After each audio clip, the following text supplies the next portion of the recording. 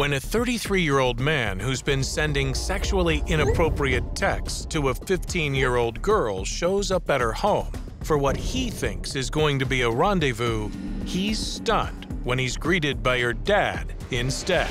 His eyes were so wide that they looked like saucers. He just kind of went sheet white. It looked like he had just seen a ghost. The ordeal begins when Fred Morano notices his daughter huddled secretly in a corner with her phone and has a gut instinct that something isn't right. I'm a pretty protective dad, so I walk over. She didn't know I was there and snagged her phone out of her hand.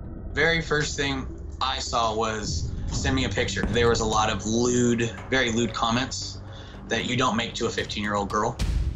And it gets worse. He quickly learns the lewd texter is almost 20 years older than his teenager.